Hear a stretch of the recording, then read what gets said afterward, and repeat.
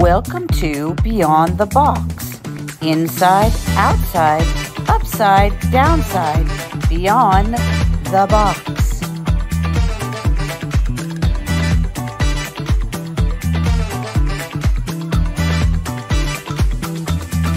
Break it down.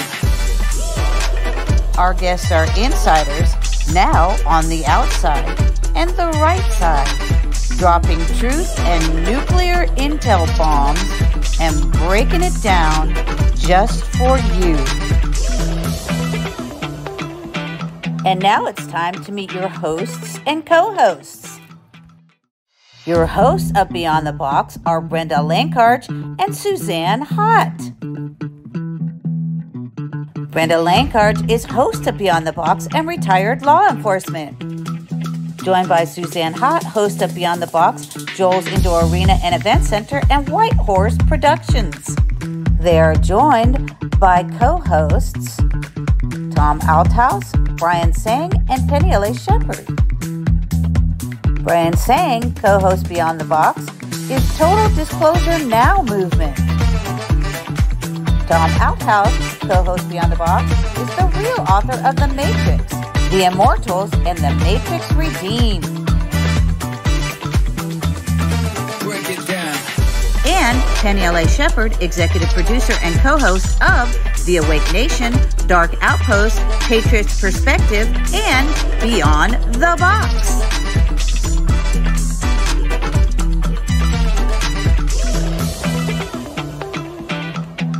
This show is for entertainment purposes only. Inside, outside, upside, downside, beyond the box. Beyond the Box begins now.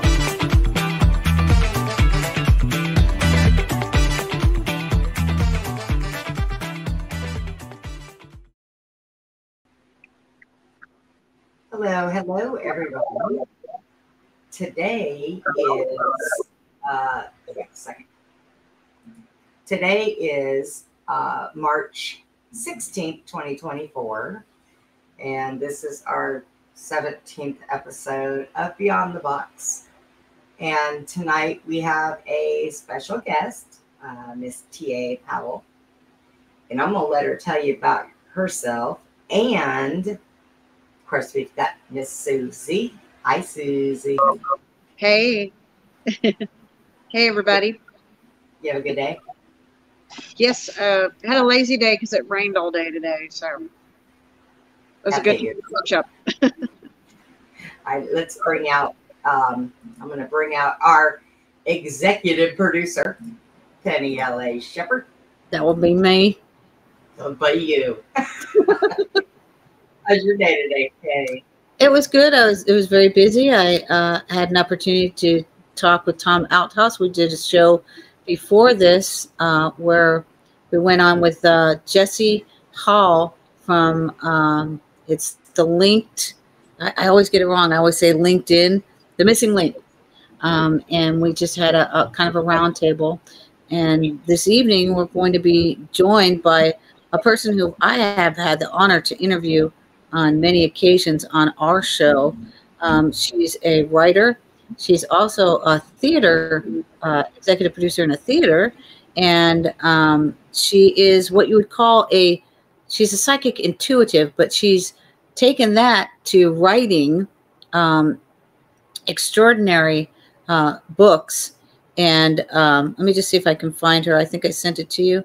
I'll just give you a little bit of a little bit about this one book that she wrote. It's called The Deadline, Confessions of a Dixie Mafia Assassin, an investigative memoir by T.A. Powell. Not everyone who dies rests in peace, and not everyone who rests in peace remains silent. That's something the souls of the dead say the Dixie Mafia of the Golden Gulf Coast has apparently forgotten after 52 years, wallowing under the misguided mysteries of a broken family and the Mississippi mud that slogged through their veins. The indomitable daughter of slain Lieutenant Dan Anderson, Phyllis Anderson Cook, and investigative forensics author Powell are ready to expose newfound evidence about the previously known and unknown participants of the cornbread cabal's two greatest murders of revenge, the infamous night of the Buford and Pauline Pusser ambush in Mississippi, Tennessee state line. And if you remember, that was the Walking Tall series. And the assassination of Gulfport, Mississippi's Judge Vincent Sherry and his politically active wife, Margaret, with never before revealed firsthand eyewitness testimonials and fact pattern evidence. The investigative author has been able to provide a plausive and corroborative siege to the memory of the men of the West of the Gulf Coast sinister history that the public has forgotten, but spirit has not. She speaks about the ethereal soul of the Dixie Mafia, Maven, and victim Calamity Jane, whose own murder begged to be solved. Powell has used both investigative forensic skill sets and the shorthand of the dead to assist Cook in connecting the dots between the alleged suicides of her father and brother to the graveside guardians of the local law enforcement who were hired by the Dixie Mafia to ensure their silence about the night the lights went out in Mississippi. In tandem with dedicated field researchers and Dixie Mafia victims brave enough to step forward, forensically based discoveries have been made by Powell that supports the supposition of assassination for her client's youngest brother and Dixie Mafia embedded father. But neither psychic, medium, detective nor Cook were satisfied with just providing, I hope I'm saying this word right, siege. She'll tell me. They wanted justice, and it came from the most unlikely source. Unable to rest in the Mississippi mire, the spirit of Calamity Jane came through time and time again to describe her killers, her place of burial, and the dirty cops that watched her killers destroy her headstone to hide her final resting place in the criminal activities that they were all involved in. And with that, let's bring in TA. Yes. Good evening. Hello. Hi, how you doing? Good, good. Yeah. So, You that's are an not- extraordinary person, TA. I'm a what? You're an extraordinary person. Oh, you're just always so kind about everything. Well, because you are. I just do what I do and hope that it works out for the greater good. So So tell us about yourself. And did you know you were psychic as a child? everybody likes to think they're special in their own little way. I just knew that there was something different in the sense that I would know things or sense things, but it's like everybody else. Everybody assumed everybody else had that same thing until you find out that everybody doesn't, and then you go, "Oh, ruh-roh," and didn't really know what I needed to do with it. I find it very funny. I'm looking at your background here, and some of these arrows are looking just like 777, which is interesting because I also do numerology. But anyway, so yes, ma'am. I'm a 7-2. I know you are. You and I have a lot of 779 9771. Yep. Oh, I'm really back. Do what now? I'm bouncing back. Yeah. You and I have a tremendous amount of things in common, which is kind of frightening, but it's also it's also very much destined. So she and I were supposed to meet, and that has been very clear since the first day that we did meet, and every day after. So yes, I told Susie that we're supposed to work together. Yes, go ahead, Brenda. Oh, I think you're muted. Are you muting so that we can talk? I am muted. Okay, well. I was going to say, because I can do a whole lot of things, but I don't read lips. I do international sign language, though, so if you want to flash some of that, I'll be able to figure it out. If you can move your mic a little bit away from your speakers or turn your speakers down just a hair, because that's why Penny's bouncing back. Okay. That's probably, yeah, that's, for you. Penny, say something. I'm good. It's not, I don't think it's my mic. I've done hundreds of shows like this, so. Is it my mic? I don't know, because I know it's not coming back when I talk, but it is when Penny talks. I don't know what's going on. Let me turn my volume down. Okay, maybe that's it. If you'd all just stop yelling at each other. I know, right? I'm just kidding. We're like a whole gaggle of Let's see if women that in here clucking away. Look at Is that us. better? Well, it's All right, go quieter. ahead. Nope. Not hearing it. Say it again. I'm still hearing it. So am I. It's a feedback loop, and my mic is down very low. Yeah, I don't know Do you what's need going to on. test mine again? Is that a problem? I don't know. Penny, what about hers? Maybe turn yours down just a little bit, I guess. I don't know. I did turn mine down. Hi, Norma.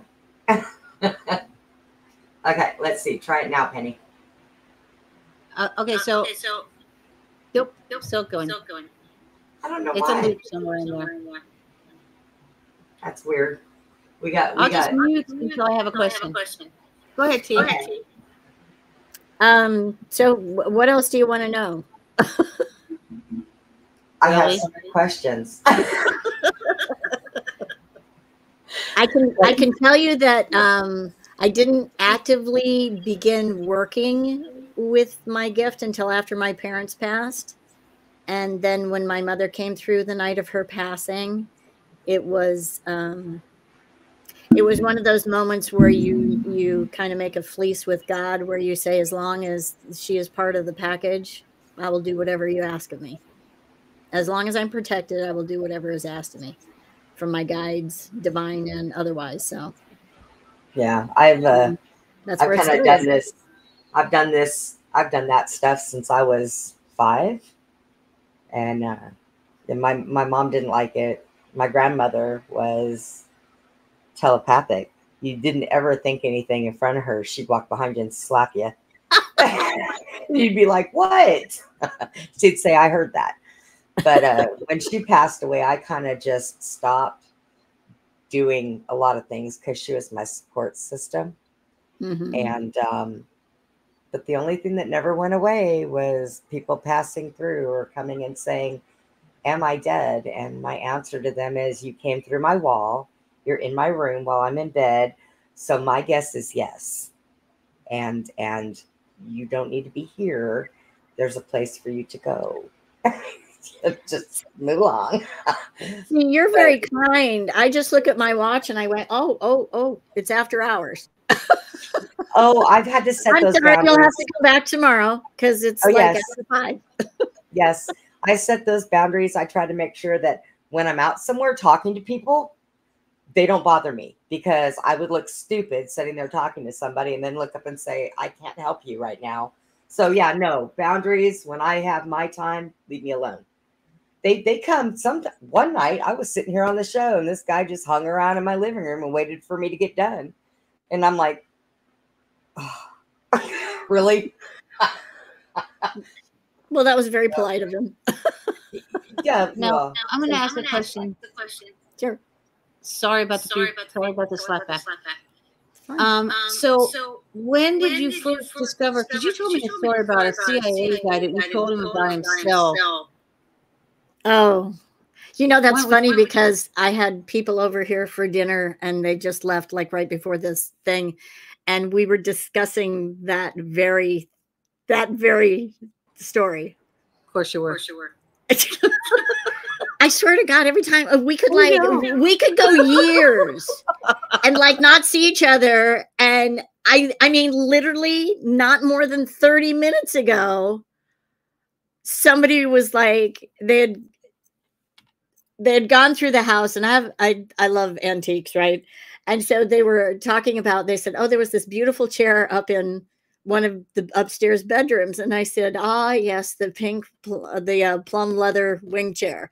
And they said, "Oh my God, that's so gorgeous." And I said, "Yes." And they said, "You must love that." And I said, I've only sat in it twice." And they were like, "What?" And I said, because it literally didn't have anything to do with the chair. The chair was the vehicle by which I was being set up to meet a former CIA agent.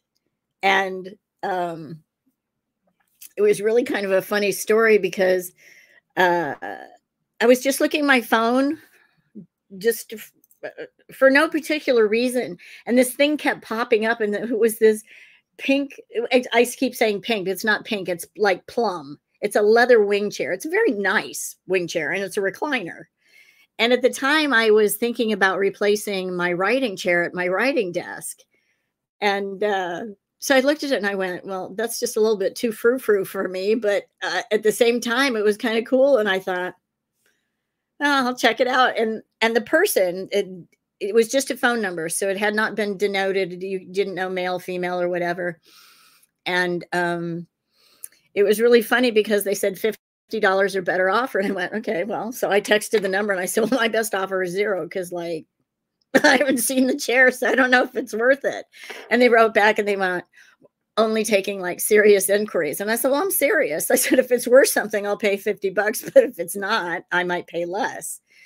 And so they were like, did you want to see the chair? And I said, yes. And I said, how about tomorrow night, like after 6? Because at the time I worked very, very far away from where I was living. And I said, my travel time will take me, it'll be after 6:30 kind of thing before I can get there. And they were like, okay. And then that very next day, and this is where the theater part comes in. I am a theater director. And we were pulling props, and I had an assistant who was working with me. And we were pulling props out of some of our cabinetry. And when they did, and I still don't know where some of these came from. And I've been there over 20 years. So I know everything in that building, literally everything. It probably came in by me. And so there were 2 feathers, 2 white feathers that dropped to the floor, followed by 2 black feathers. And so I looked down and I went, oh. And my assistant goes, oh my God, is this one of those things? They all freak out every time I get a look on my face. They're like, oh my God, you know? And I went, yes, this is one of those things. And they were like, oh my God, it's a black, am I going to die? I went, no, you're not going to die, you idiot, unless you don't put things away when you're done. So please just put the stuff back in the cabinets. So we went through the whole day and they were like, you got to explain this to me.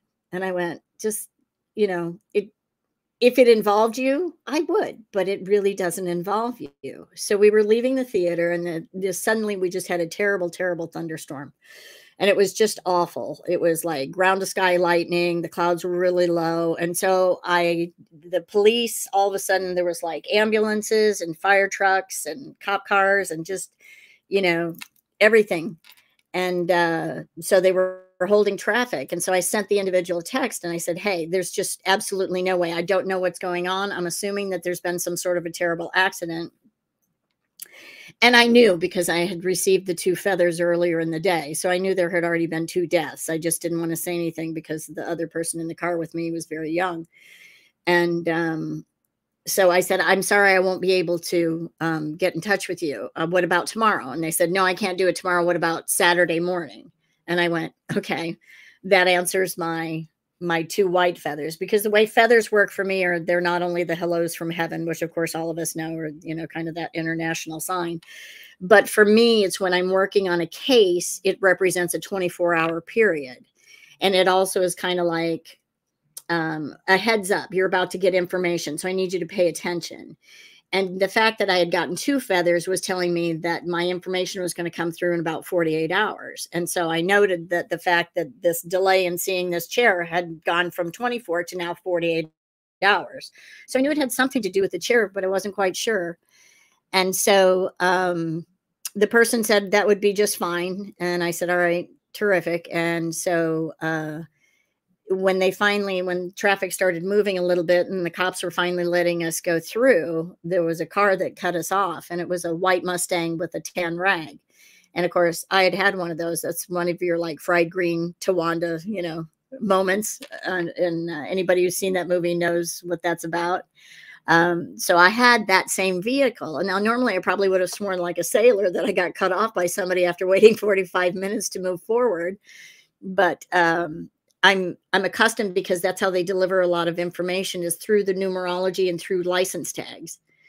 And so the person who was with me in the car, he was like, geez, I can't even believe that person just did that. And I said, no, it's okay. It's cool, because they were supposed to do that. And they said, they were supposed to cut you off.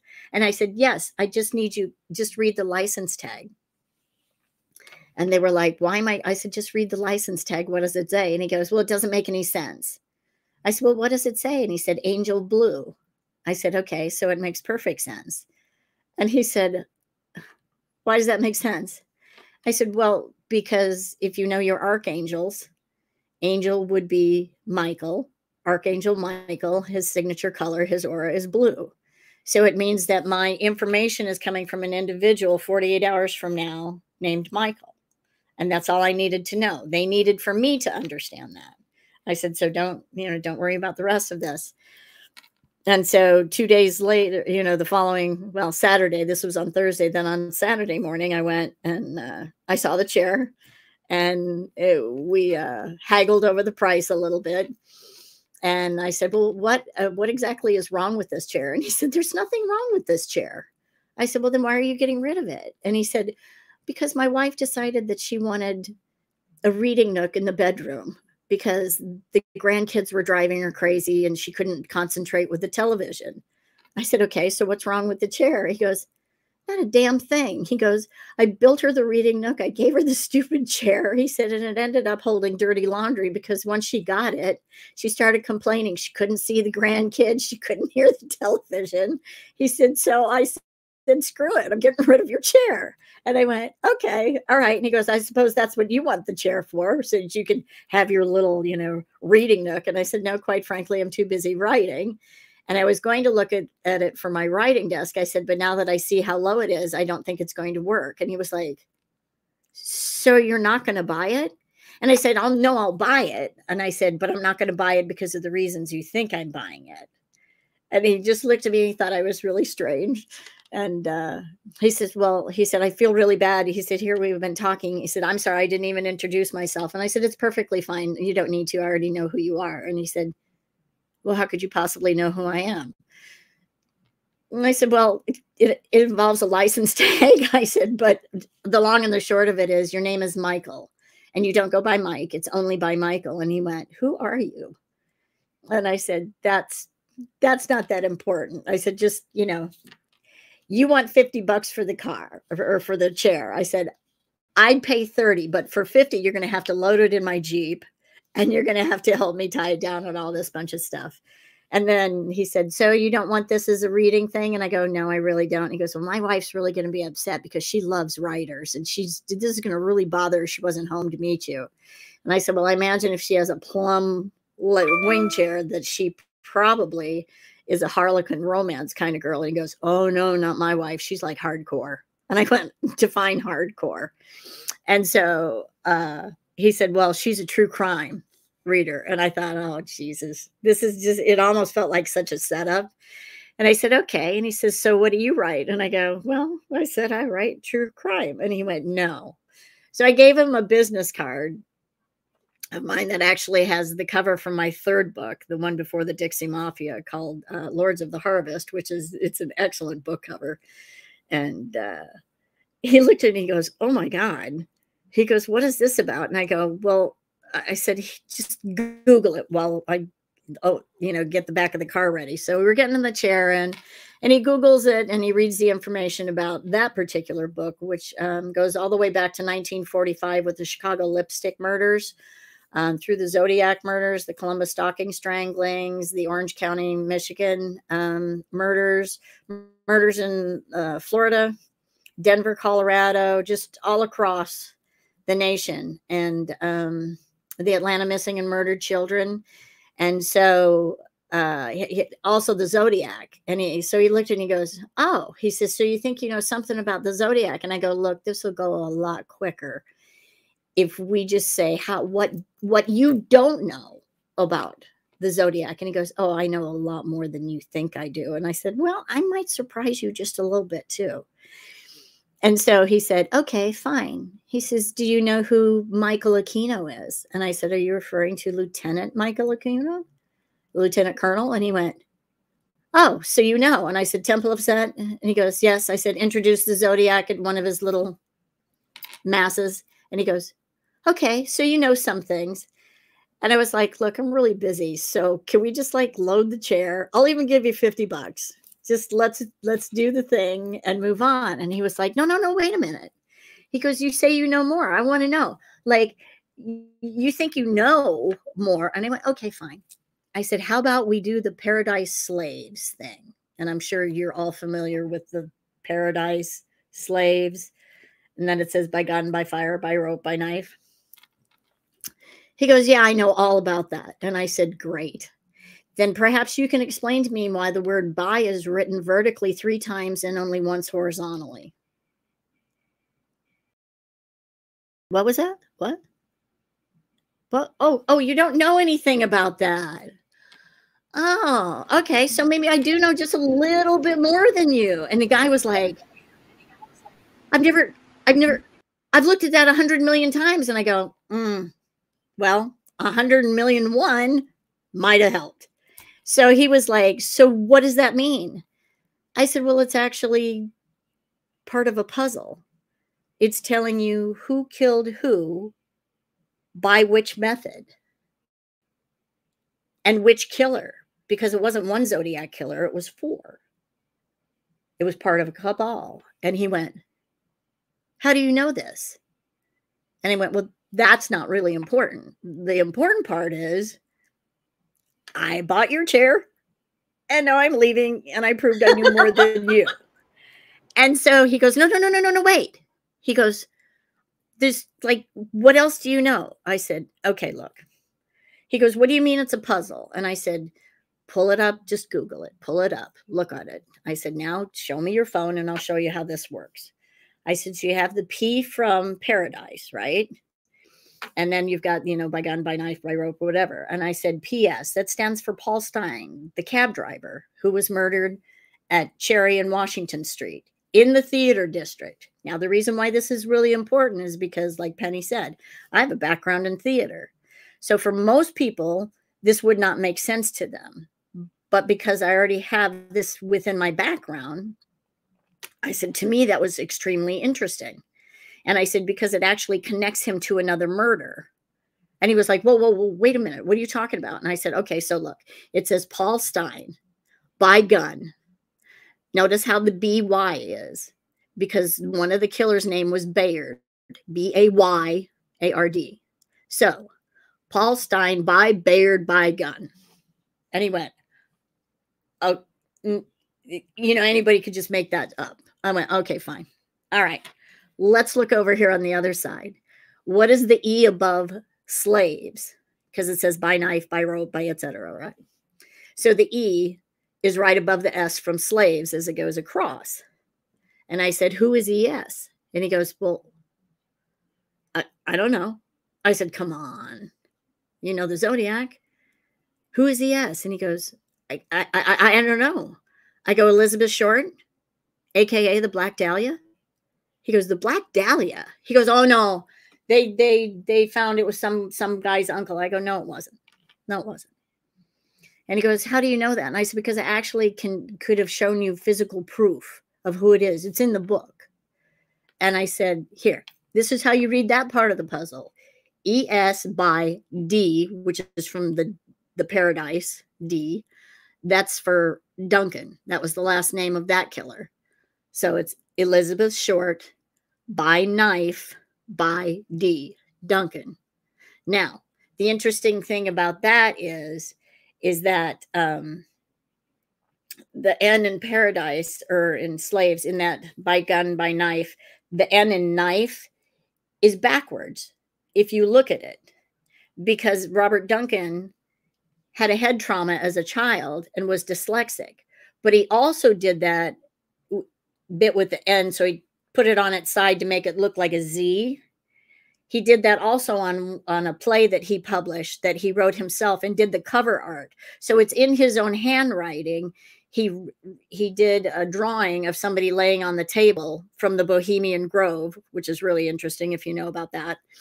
Okay, because they committed a murder out there in 1976 that involved a silver Mercedes and a lady that they murdered on the altar in front of the owl. Okay. And so I was trying to explain all this to the guy, and he was like, where are you getting your information from? And I said, again, we don't have them. It's Saturday. It's my day off. I have to mow the yard. I have laundry to do. And he's like, I need to know where you got this information. And I said, well, you wouldn't believe me if I told you. So let's just call it even. I knew more than you did. You got more money than you thought you were going to get. and I got a chair I can't use. But there's a reason why I was supposed to meet you. I said, so you tell me what it is you think I don't know. And he said, well, do you remember when he wrote a letter to the Chronicle? And he talked about 2 MPs that were parked in a car out in front of the Presidio, and he was going to murder them that night, but it would have made too much noise and he might have been hurt on the base, so he let them sleep. I go, yeah. He said, I was one of those MPs. I went, okay. He said, my partner and I had finished 2 shifts, and they were asking us to stay on a little later, and so I made a deal with him. I said, you sleep for 2 hours, then I'll sleep for 2 hours. He goes, and we both fell sound asleep. And that was the night. He said, and we were targeted, and I was allowed to live, and I needed to know why. So he said he had spent the next 30 years, whatever, doing his research. But in all that time, he had never discovered the things that I had showed him that day. That's really interesting. What's really interesting is the murders that were then committed after Paul Stine at Lake Berryessa. Remember when they gave a drawing of the Zodiac and they said they didn't understand it was some kind of a homemade, Yes. like, okay, so you remember it had the tunic and Yep. it had the hood, but instead of having the pointed hood like KKK, It was square. square. Yes. Do you know why? Yes. Why? Okay, you're going to love this. Only theater geeks would know this, which is why I said, you know, the good Lord has had me do all kinds of crazy things in my life. And I only understood then why it was important that I did and theater in my background. Because the theater where Paul Stine was murdered was in front of the Lamplighters Theater.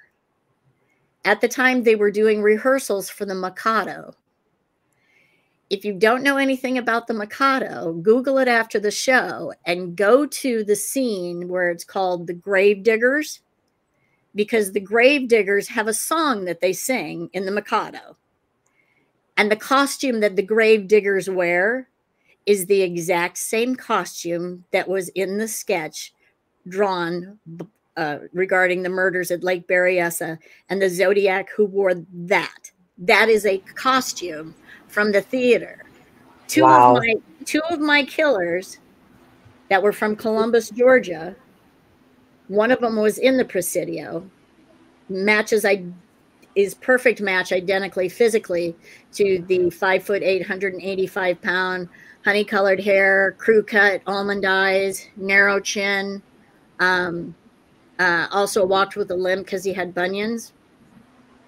The 2 of them were in rehearsals at the time at that theater for the Mikado. He actually borrowed a costume to commit those murders. Wow. Oh, wow. But you wouldn't know that if you didn't know theater, right? Right. Because Yeah. how many people have looked at that costume for how many decades and gone, well, it was some homemade bullshit or whatever. Well, no, it wasn't. It was a theater costume, and he was one of the grave diggers in that ensemble in that play that was rehearsing in the theater district when he murdered Paul Stine. In fact, he not only murdered Paul Stine, but then in true fashion, because they emulated Jack the Ripper, also cut off the corner of Paul Stine's bloody shirt and sent it to the San Francisco Police Department to prove the same way that Jack the Ripper cut the leather apron of one of the whores that he murdered and sent it to Scotland Yard. Now, this guy emulated him so much that his home in the historic district of Columbus, Georgia, if you were to drive through there, you would see that all of the lampposts, just like any historic district, you have to adhere to National Historic Registry, all of their rules and regulations. All of the street lamps, the gas street lamps, are all the same, except for the street lamps that are in front of his house. Now, he had himself declared dead in 2010. He's still alive, but he was legally declared dead in 2010, although he was seen and identified by somebody 30 days later when he was trying to break into their roof to murder them through a sunroof. But anyway, the deal with his house is all of these street lamps are all black. They're all the same size. Everything is identical except for in front of his house. He has 2 very large, well, He doesn't have it anymore. But two very large, completely disproportionate gas lanterns. Do you know where they're from? Whitechapel in London. Jack the Ripper. Wow. So we kind of hit on something that Susie and I used to do. Susie, I'm going to cut in here. Do you have any questions? Hang on. There we go. No, I'm still just listening. No. Okay. I just wanted to check and make sure. All right. Sorry about that. Go ahead. I got to check on her every once in a while. Oh, no. If you leave me alone too long, I'll just go forever. That's what you're here for. Well, it's a very big book. It's a very big interesting. It's a very big book. But it literally takes you through. Okay, so if for a second, if we go back to Elizabeth Short, the Black Dahlia. Yeah.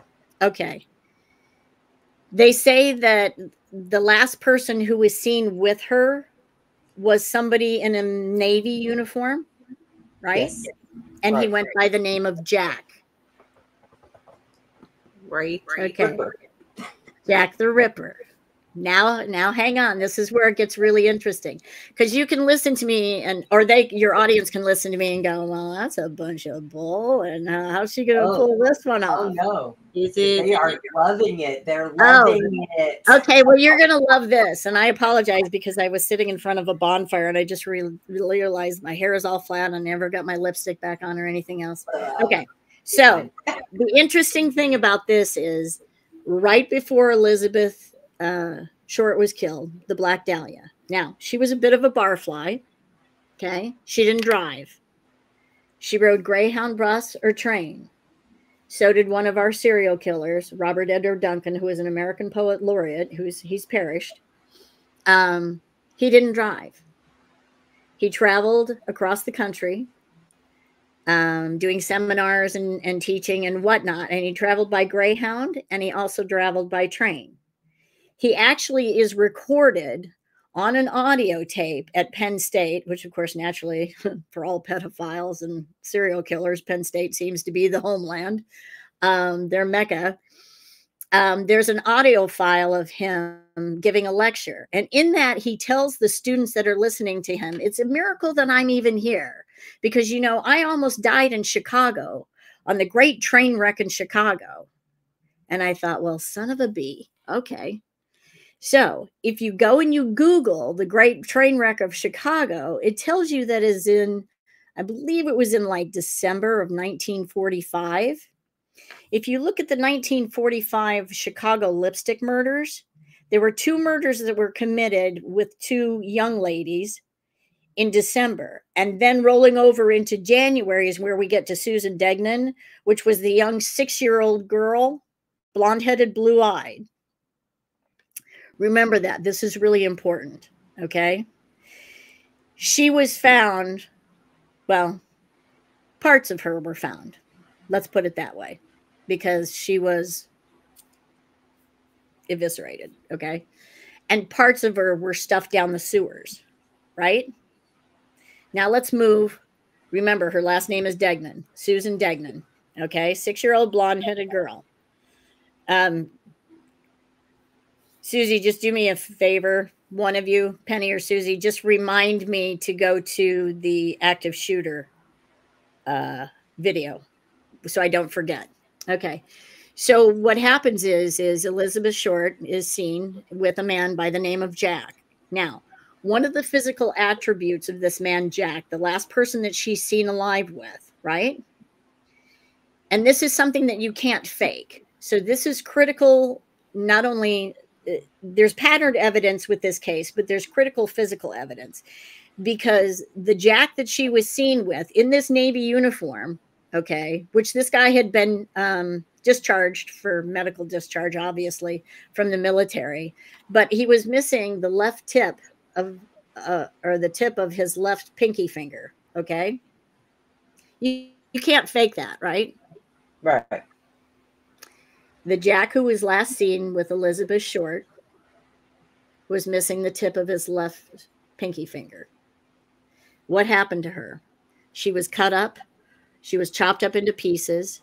Her body was faced towards the Degnan Boulevard in California, right? Okay, so you've got Susie Degnan, which is the final victim of the Chicago lipstick. He gets on a train, the exact same train that Elizabeth Short leaves Chicago, headed out to LA. Okay, now Susie, well, I'm assuming Susie knows all about this, but I know Penny does. Okay, so Elizabeth Short used to hang out at the Owl drugstore, and we've talked about that with the Monarch slaves and everything. Okay, and if you know anything about that whole genre and all of that with the sex trade and everything. Yes, all right. So the Owl Pharmacy, she used to ride the trolley car that was called the Big Red. Now, two of these individuals were part of the initial, everybody likes to watch Stranger Things, and they all think it's so cool and so whatever, but they don't realize how depraved and how real it is. So the original Artichoke program, two of these people from the cabal were part of the original members of that. And he is heard on tape talking about it. In fact, I have a, and I showed it to you one time, Penny. I have some of his books. And one of his books, there's a thing that's called O. That's an insert in a book by Jess Collins. And Jess Collins was the fourth member of this cabal. He was actually on the Manhattan Project until he pulled off, which is where the Zodiac knew how to build a pipe bomb. Okay, because not your average Joe knows how to do that. Well, if you worked on the Manhattan Project, you know how to do that. So that was one of those little things, because they were life partners after that. Anyway, so she's murdered. The manner in which she's murdered fits similar to what Susan Degnan went through, with the exception of he left most of her body parts intact, except for the fact that she was separated at the waist. There was no blood left in the body. All right. Her legs were in a form of a V for the divine feminine, which they were all part of the Star of Thelema. And it was facing Degnan Boulevard. What he did do is he took his Navy uniform and he chopped that up and he put that into the sewer. The same way he put the body parts of Susan Degnan into the sewer in Chicago, he did this with the Navy uniform. Now, the interesting thing about that Navy uniform is somebody found a handkerchief from it, and it had initials on it. When they traced the handkerchief back to its original owner, they found out that he had been hit up. He didn't want to originally discuss this because he was a homosexual, but he was closeted. Okay. And that was how this guy, our Robert Edwin Duncan, had gotten a hold of his handkerchief, is because they had a bit of a one-night stand kind of thing just beforehand. And he not only got his uniform, but with his uniform actually got one of his monogrammed handkerchiefs at the same time. And they were able to prove that this guy was not the guy who had done it, because he had actually gone overseas the very next day. So you have a guy by the name of Jack. You have the physical trait that cannot be faked. You just can't fake missing half of, the tip of your left hand pinky finger. And he fits all of the descriptions of what was seen. And he was on the same train as her coming down from Chicago. And they also found that her locker at the Greyhound bus station was right next to his locker at the Greyhound bus station. But what's even crazier, you say, okay, all of that can be coincidence. All of that could be coincidence, right? Let's flash forward how many decades, right? And my killer, one of my killers, he ends up, okay, the Chicago lipstick murders. First of all, the lipstick color that he used was red. He left messages on the mirrors and everything with red lipstick. That was part of his MK Ultra, his artichoke stuff. That was one of his trigger colors. The other one, who was his, wasn't his life partner, but part of the cabal, green was his, and he's associated with all the Atlanta missing and murdered children. And I have actual physical proof from all the Emmy reports and everything that can prove who this guy was and where he was getting them and what the cycles were. everything, patterned evidence, critical patterned evidence, colors on clothing, all the trigger colors, everything. And I can go through that, but that's a whole different thing. I don't want to get too sidetracked. So here we go from Susan Degnan, right? You have this blonde hair, blue-eyed 6-year-old girl. I find, okay, so they come through with what they call, okay, so you know how this is when they just download information to you, and it's Columbia. Okay, and they kept saying the word Columbia, Columbia, Columbia, Columbia, and all these feathers, which means, oh my God, so much information, just tons and tons and tons of information. Columbia, Columbia, Columbia. Well, we finally figured out that Columbia was the name of a video game by BioShock. I think it's called Infinite BioShock, and it's an active shooter game called Columbia.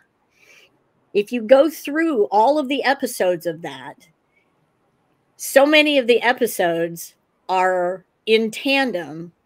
They line up perfectly with so many of the murders that were committed. So I did a little bit more information about this. I found one of the episodes followed the storyline of a little girl, blonde-haired, blue-eyed, okay, exactly like Susan Degnan, showed her in cages in an underground nursery, which is where this killer, he had a nursery, had 2 nurseries, one in Florida, one in Columbus, Georgia. And underneath his nursery, he had cages for children for sex trafficking, because they used to sex traffic them using the underground sewers in Columbus, Georgia. They still do. Okay.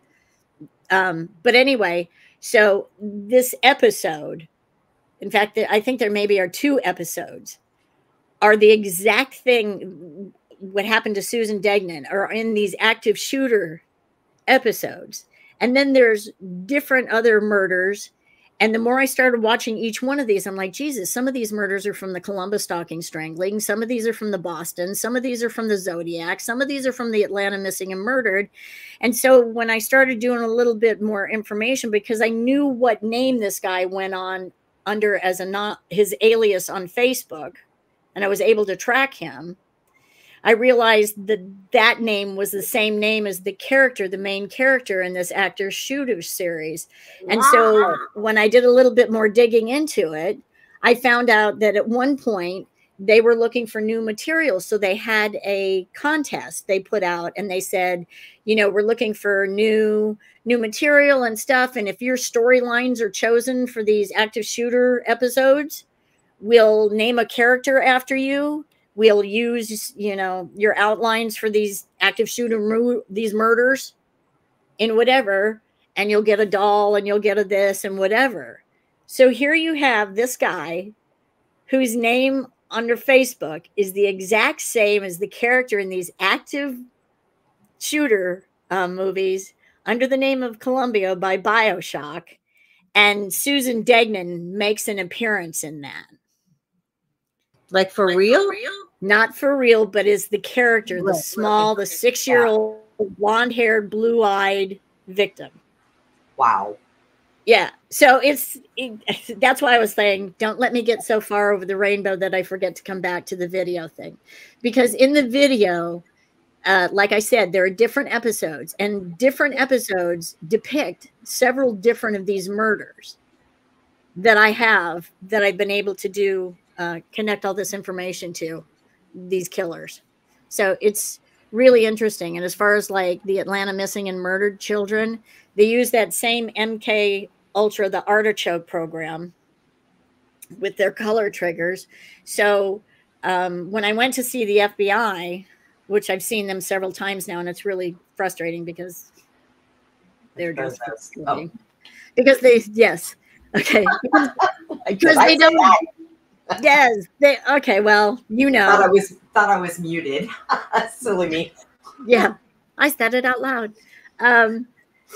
Listen, I get it. I look like the lady in Publix who just goes, hey, I'm too short. I can't reach the coffee. Can you get it for me? I don't look like I have, a brain past that. But it just irritated me. So when I went to see, like the first time I went to see the FBI, I went, okay, so like, dude, I know you're just like a desk jockey and you're sitting on the other side. So I'm going to give you this formal report. But before you throw it in the, the circular file, just answer me this. If I came to you and I said, hey, I know there are 5 serial killings and I have critical physical evidence and pattern behavior plus substantial circumstantial evidence that go hand in hand with all of this, with 3 of this of the 5, what would you say? He said, well, I'd say that was pretty doggone good. I said, great. So what if I told you I had 5 out of 5? And I'd say you got yourself a serial killer and you need to be talking to somebody. I said, awesome. So what if I told you I had 23 out of 26, and that's only because I didn't have access to the last couple of files? And he just looked at me and goes, what are you talking about? I said, I'd be looking at you saying, well, then here, take this application because now you have a job. Oh, yeah. No, that's not what they said. Oh. I said, here, let's just turn to page 17. What does 17 say? And I went through each one of the Atlanta missing and murdered children. Deja vu. Yes, ma'am? I said this to you before, and Norma said the same doggone thing in the chat, which is this. What? And I've seen this before, been here, done this. Sorry, had to interrupt. No, that's cool. It's like cool. Deja vu. Okay. I've been here before. So let me see if I have that book on my desk. Yes, I do. Hold on just a second here. Okay. It kind of creeps me out sometimes when that happens out of nowhere. Because it's like right when I said, oh, wow, I've been here before, Norma popped up with what she said. And I'm like, oh, and she did that too in my deja vu. Okay. So here's my Lords of the Harvest book. Oh. I know. Cool cover. I do my own artwork. Nice. Okay. All right. So just so that you feel better about this and so that Norma doesn't think I'm a Fruit Loop. Oh, no. Norma watches all of Penny shows. And okay. Well, this is that's important. A great cover. This is important for, let me get back here. I have a bibliography that's about 14 pages long at 8 font. And it's, the older I get, the harder it is to read. Good well, God. This is 746 pages of holy shit. Wow. I need that book. Yeah. You do need this book. I wasn't kidding. Oh, yeah. Here's something, too. Let me see if I can. Penny knows I suck at this. Okay. Can you see that there's kind of a map there? Kind of, but you're on the wrong. I know. I do it terribly. Yes. Right here. Yes. Okay. So this is a map, okay, that's in this Columbia video thing, right? Now, this says Columbia's traveling path across the country. Now, if I were to say to you, this cracks me up, okay, according to the travel map for Columbia, the departure list is missing Boston, Massachusetts, Columbus, Ruston, Louisiana, and Amarillo, Texas, okay? But it does show this in this map, okay, that this active shooter lists Columbus, Georgia as a hotbed for serial killings. I don't doubt that at all. Okay, you don't doubt that, but has anybody ever even frickin' ass heard of Columbus, Georgia if you don't live in Georgia? Nope. When I say to you, tell me about some serial killings, you go, well, in New York and California and Green River Mile. It's, oh, by the way, Green River Mile has got a couple of them in there too. Red Rock. There's so many. Okay. Anyway, you wouldn't put that on a map, right? Columbus, Georgia would not be. I mean, you know, hell, I lived in Georgia. Yeah, I can't tell you how long before I figured out there was a Columbus, Georgia, till I learned about these murders. But going back to the Atlanta missing and murdered children, let me see if I can pull this up. I have it in my thing. I love you, Norma. Okay, yeah. This is all Norma's fault, so we're going to blame her. It's all your fault, Norma. We got it's you. All your fault, Norma. Okay. I may have to pull it up in my files. But the bottom line is each one of these victims was last seen wearing something. Red, a red Afro pick, a red stripe in their shirt, red striped socks, red stitching on their blue jeans, standing in front of a sign that says Red's Barbecue, standing in front of a red school building wearing red shoes, each one of these victims in the Atlanta missing and murdered children, okay, each one of them was last seen, and each one of them was wearing an article of clothing or an accessory, including a ball cap, that was red.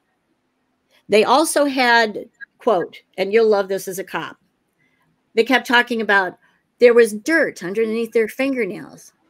It wasn't dirt. If somebody bothered to do a damn toxicology report, they'd have found out that it was heroin tar. They kept talking about this black tarry substance. Well, that's because they were taking heroin, and you know what happens when you add heroin to water, it makes a black tar.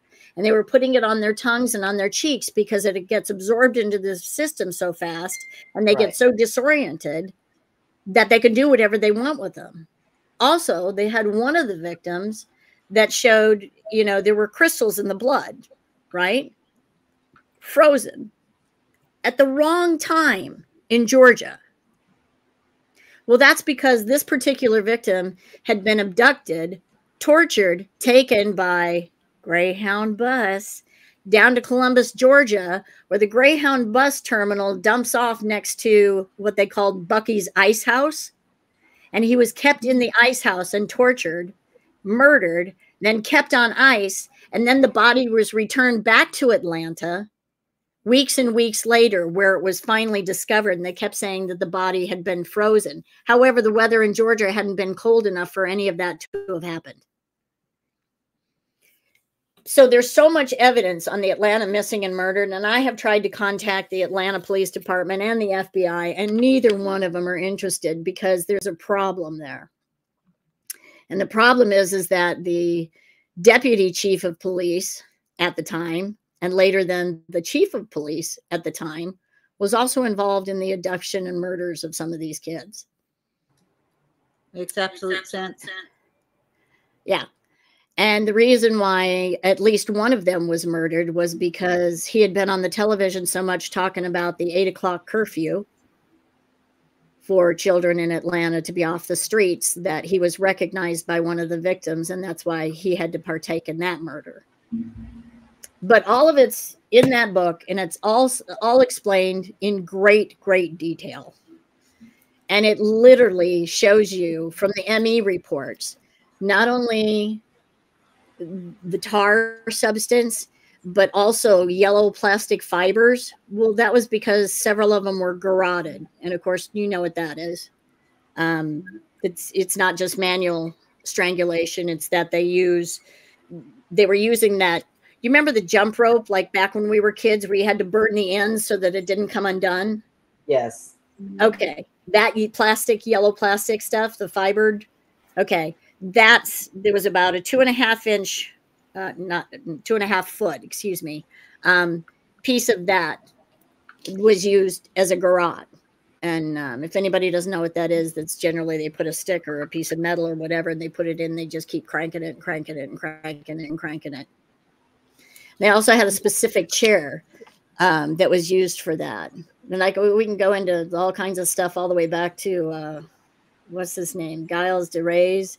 Who used to wash the body of his victims, feed them their favorite meal before they died, often changing out their clothes. That was another thing that was odd about several of the victims from Atlanta missing and murdered. And that was a practice that was used by these individuals in their killing cabal.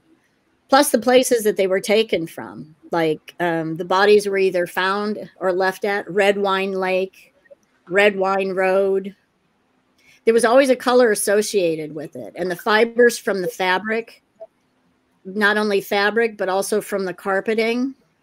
And there was different levels of carpet. The green fibers and the station wagon. In fact, I have photos of the interior of the station wagon that shows you the hash marks. Or, you know how like when prisoners are in jail and they count off the days that they're in there? Well, in the station wagon that was owned by the Wayne Williams family, and Wayne was involved in the murders, although he didn't actually commit the murders, but he was part of it. And so was his father, who was a pedophile, and his uncle, who was not only paramilitary, but he was the military liaison. In that station wagon, I believe I am the only one. They're in the book, but they're also on my phone and with my attorney. I have the hashtags of 13 of the known victims that they specifically murdered because they made hash marks underneath the dashboard right by the engine block in the plastic underneath the glove compartment for each one of the victims, each one of their kills. And I have it photographed. So, and there's tons more evidence that you as law enforcement would absolutely freak out. I asked them where the second seat was in the car, and they said, oh, well, we took it for evidence. I said, well, then did you get the blood off of the knife? And they were like, what are you talking about? I said, there should be 2 slits somewhere in the back seat of that second seat. I said, so there should be DNA. There should be blood. You should have some sort of residue that you could, oh, no, we don't know anything about that. We don't have that. Well, that's because you didn't look for it. Yeah. Anyway. I need that book. Yeah, you should Google her because she's got a plethora of books, but her investigative. I keep hearing myself talk back to myself. Can you mute? Do you want me? You want me to? Let's just see. Okay, you mute. Now. There you go. Can you hear me? Yes, I can hear you just fine. I can't even hear myself talking back, but that's okay, I guess. I get so used to hearing the slap back. But so her investigative skills are not simply immaculate, but she does things the way that we do them too, Susie. She does things through the insight that God is giving her, through signs and things. And I've been that way, TA, my whole life. So is Susie. So, Susie, when she was younger, she would tell her mom, I'm going to mute myself right after I say this, Susie. She would tell her mom about paintings that she was going to buy. And the next day, her mom would buy these paintings. Her mom had an art gallery. Susie, you want to tell her about that? I'm going to mute. Go ahead, Susie. Okay. Yeah, my mom owned an art gallery in Akron, Ohio. So I would have dreams, and I would see the painting that, before it'd come in, and I'd tell her about the paintings. And that day, an artist would bring it to the store to, sell at my mom's art gallery. And she was like, how do I know these things? And I said, how else could I know? But God is telling me, I couldn't know that on my own unless God was showing it to me in my dreams. So it was constant. Like I pretty much saw all the paintings, that in my dreams before they came there. So I think it's kind of like the remote viewing thing that a lot of people are talking about. They see things, or you can go, like I may be going and seeing it before they get there, and then seeing it in my dreams before it gets there.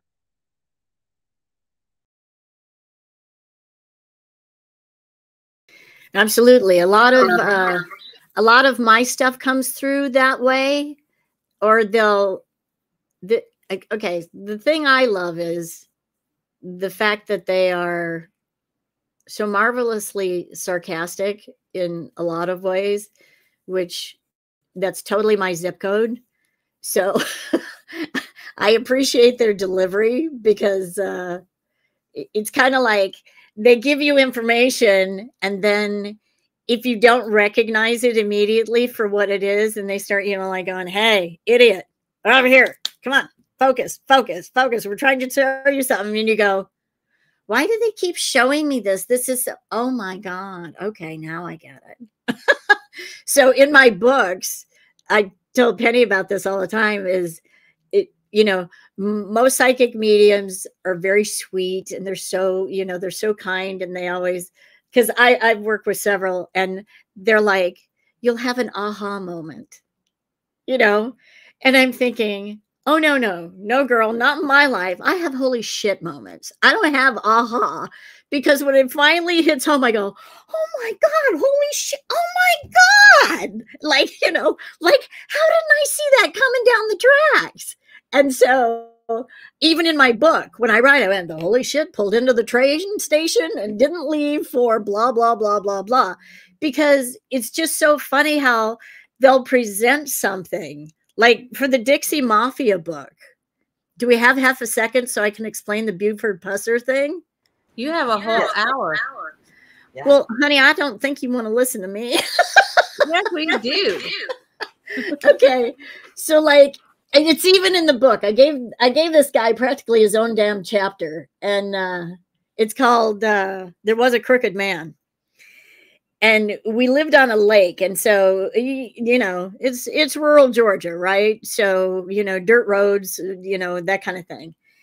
And because I do theater, some days when I would be in production, I would go in later than, you know, if I wasn't in production, I would go in early, but I lived an hour and whatever away. So I'd always have to leave really early if it wasn't production. And if I was in production, I didn't have to leave until later in the morning to get there because I didn't get done until late at night. And there used to be this old man that used to go walking up and down the road. I wouldn't see him all the time, but I had just finished that book, The Lords of the Harvest, this one, which has the phenomenal cover. Dun, dun, dun. I just finished that one, and I hadn't done anything for about a year. And so I was letting my guides know that if they were ready, I thought I was ready, kind of thing. So I was just like, okay, I think I'm done with my sabbatical. If you need to bring me something, just, you know, line it up like an airplane.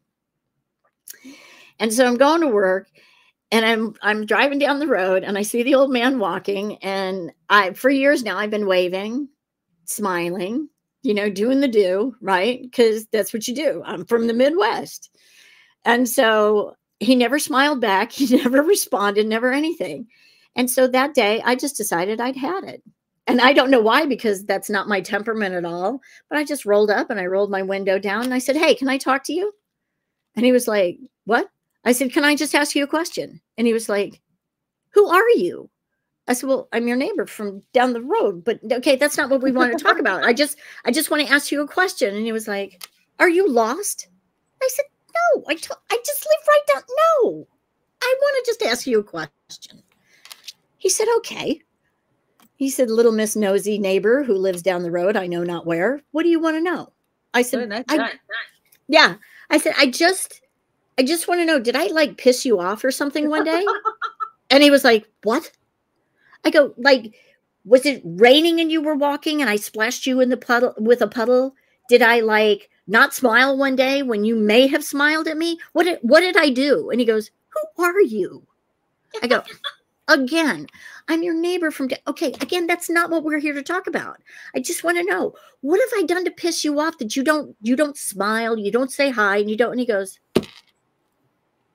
again, little Miss Nosy neighbor who lives down the road somewhere I care not. He goes, I like to walk. My doctor likes me to walk. So I walk every day. And I don't smile because I don't have one of those cute little plastic things that you young people like to wear. And I thought, oh my God, he thinks I'm young. How awesome is that? And I said, it's called a Fitbit. And he goes, I don't care. So, okay, well, I don't have one anyway. Okay, again, not the point, right? And he goes, okay.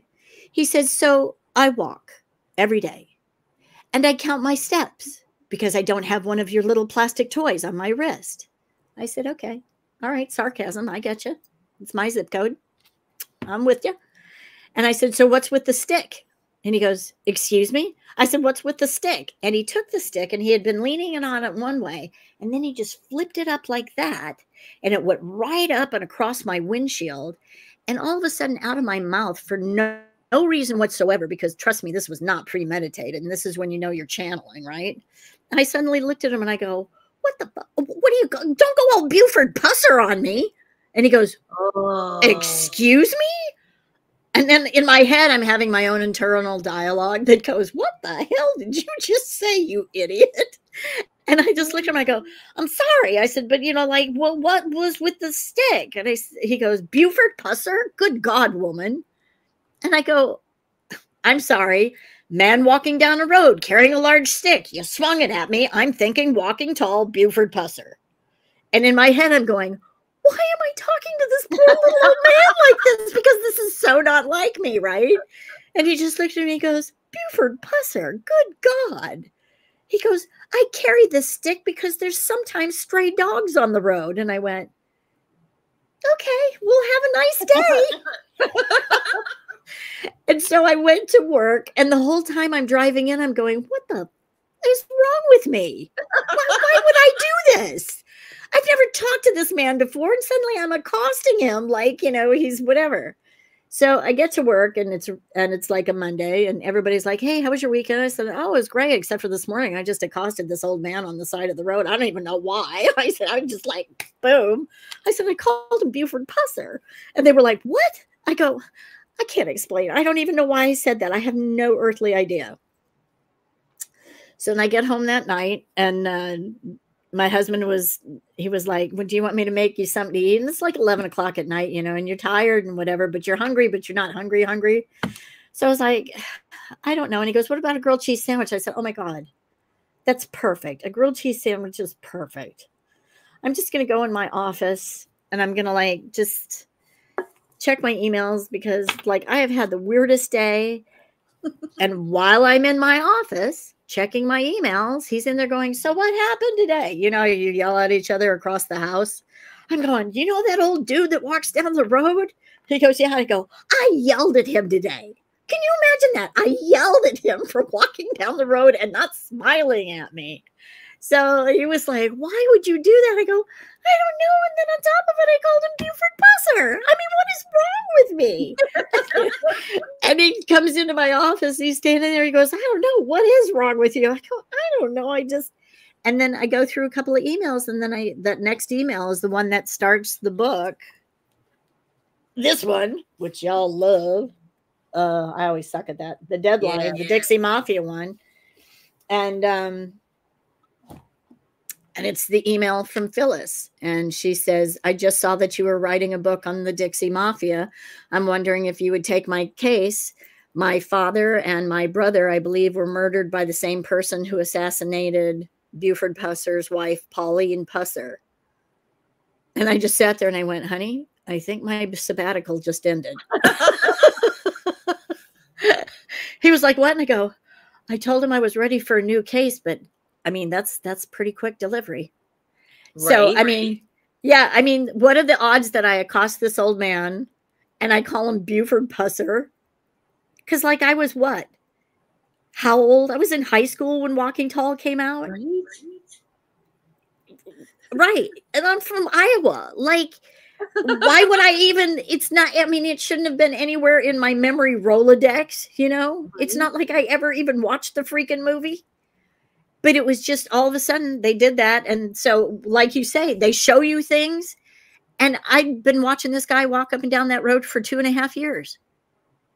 And until that morning, I had never stopped and talked to him or whatever. And then I just vomited all over him, called him Buford Pusser. And then that night I get the email from the lady who says, my father and brother were killed by the same people who killed Buford Pusser and his wife. And I went, holy Jesus. So anyway, so I totally get where you're coming from with art and everything else, because it's like you just go, couldn't you people just send me a nice little note every once in a while so it's so much easier? Susie last night went to a rodeo. Susie, you want to tell them what happened? About the Suzanne and the Susie and the Suzanne? Yeah. Okay, so that was what your story reminded me. It was kind of funny. Yesterday I went to this rodeo in Louisiana, and my name is Suzanne, right? So the girl that we went to go watch at the barrel race at the rodeo, we went over afterwards to the trailer, and she had some friends and stuff there, and one of the people there reached out and shook my hand and introduced himself to me, and I answered back that my name was Susan instead of Suzanne, which I said, why did I do that? Why did I say my name is Susan? And I was thinking of that in my head, why would I say Susan? Because I don't say my name is Susan, I say my name is Suzanne. And all of a sudden I look over at my son and I hear the rodeo announcer say, Susan, real loud over the loudspeaker. And I'm like, okay, that was kind of weird. Did I just tap into that and then say Susan before he said Susan? Because I didn't say, my name. I was So it was like your story. You say the guy's name, and then you hear the guy's name on the phone call later. Same thing. By the way, we were supposed to go to a rodeo last night. Oh, So when you said rodeo, I'm going, son of Your eyes flash. I was like, oh my God, this is just getting a little bit too weird. So yeah. We're all connected. We know that. There's no way that we can't be. And even if we weren't supposed to be, it's just like, you know, God's just. And then last night I read an article and showed Susie a video about Houston. Their rodeo was interrupted with a storm. And then there was a guy, they were stuck in traffic and he didn't want to be late. So he took his horse out of the trailer and rode to the rodeo on his horse because of traffic. I was like, yesterday was just a rodeo type of day. Oh no. I mean, really, what are the odds? Because the rodeo literally was on my way to work. And it just, I was like going, gee, we haven't been to a rodeo in a long time, honey. Didn't we go to this one? He goes, no, we went to the one in the Stegman Coliseum. And I was like, that's right. It was in the Coliseum. I said, but they got it out here. I said, and this is so close to home. I said, why don't we go? And then he was like, no, because, we're supposed to have other plans or whatever. And I go, oh, I said, it really would be fun to go to the rodeo again. Why don't we just go, screw the other people. Let's just go to the rodeo. So when you said you went to the rodeo, I was like, oh my God, everybody's going to the damn rodeo. I don't think I've ever been to a rodeo, except for Susan took me to one. But you know, I played in fairgrounds where they had rodeos, but I never intentionally. Never intentionally. Well, you don't go to them accidentally. Okay. Let's see. Oh my God, there's a rodeo here.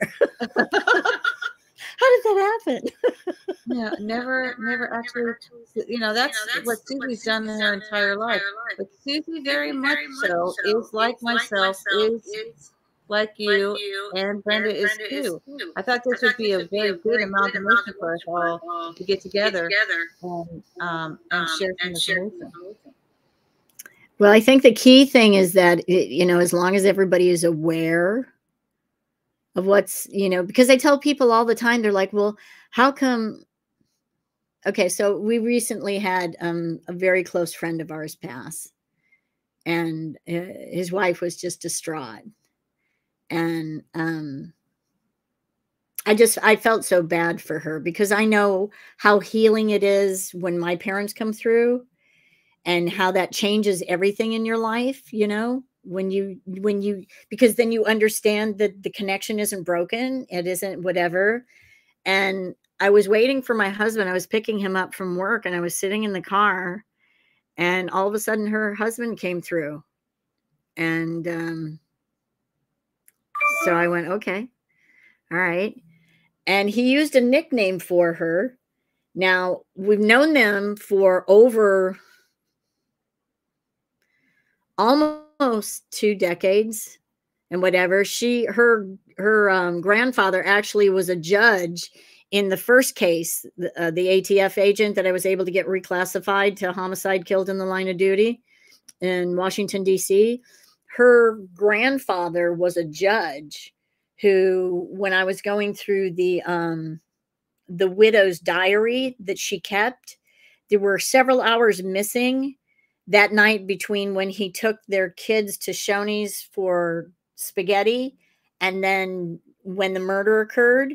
And there were hours there that were missing. And I found out later on that 2.5 of those hours were spent with him visiting this judge who was his very good friend. And he was giving him information that he had found out on the tri-state mafia, although nobody knew that at the time. And so he was the last person to see him alive before he was murdered by the local, state, and federal agents that were involved in that. But anyway, so we've known him for a long time, but I had never heard this. You know how husbands and wives have like pet names for each other that they don't generally use in public. So when I called her, I said, I have a message for you. And I hope you don't think I'm an idiot because, you know, but here's what the message is. And it was, Meal, I'm so sorry. I'm so terribly sorry. I was just so tired. I couldn't hang on. I was just so tired. And she just burst into tears. And I said, so if this is wrong, I'm so sorry. I said, but he literally said the word meal. And I don't think it's like MEAL. I said, but that is, if you were to do it phonetically. And she just burst out crying. And she said, no, she says, my name is Camille. But only he called me Meal, and only at home and never in public. And you would never have known that. And I was like, he just wanted you to know that he hung in as long as he could. He was just very, very tired. And she was just, you know, so it's when you get moments like that, I mean, it's marvelous to do these other things with cases for people. And Penny knows I don't charge anybody a dime. I've never charged anybody a dime. I absorb every cost, which is why I'm so freaking poor. I work for the government, and and I do this stuff for free. And so I never charge anybody, but it's moments like that when you can give somebody that small piece that takes them from, I can't see to the end of today, but I can maybe now see till tomorrow morning, you know. So those are the biggest blessings, is when you can give that kind of information to somebody. That's what I love. And the other stuff just trips me out every time it happens. You'd think I'd be used to it by now, but I always go, oh my God, holy shit. I'd like you to tell, I'm going to mute you for just a second, if I can. Can you mute yourself? Not very well, thank you. You can do it. I would like, is everyone muted? I'm still getting, okay, no more slapback. Yay. I would like you to tell them how you quantified before you wrote this and before you took the case upon, was it Phyllis that I had on my show? Okay. Tell them that story, how that happened. Okay, so you're talking about the Dixie Mafia? Okay. I don't, people are always asking, they say, how do you choose your cases? I don't. They choose me. And they always go through this whole little thing with me. So like I said, I was explaining the bit about the Buford Pusser thing, and I got her email and I responded and I said, I don't take every case. And she wanted to meet. And so we went ahead and we set up a meeting and everything. And she said, I'll give you all the information, everything you need. I'll give you everything. And I said, okay, but that still doesn't mean that I'll just don't automatically assume that I'll take it. And so we met and she gave me tons and tons of information. She was very good. And so we had met at a public place. And so we were leaving and she was like, well, are you going to take my case? And I said, I don't know. And she was like, what do you mean you don't know? And I said, I don't know yet. Now, to back up by 24 hours, I had been doing some research on the information that she gave me. And you know how when you're working on your computer and the sidebar pops up and it's like Zulily or stuff like that. And you're like, oh my God, just leave me alone. Stop it, stop it, stop it. Well, it popped up and it was for the Denver Mint. And I thought, oh, really? Like I have money to spend on stuff like that. But it was funny because it was the Denver Mint and they were showing the bronze archangel statues. And so they had showcased Michael Archangel, who I work with all the time. And he had his, he had his throat and his foot on the throat of Satan and the spear at his chest and everything. And I was like, okay, I got it. Leave me alone. I'm trying to do some work. And so I went to bed that night. Before I went to bed, I do the same thing I always do. I said a prayer for guidance. And so at 3, and numerology, yes, thank you. Okay, Susie, you got it. Okay. We all talk to Michael. Yes, Susie's got it. I love have that. I have a little emblem over my bed too. Okay, so you'll love this.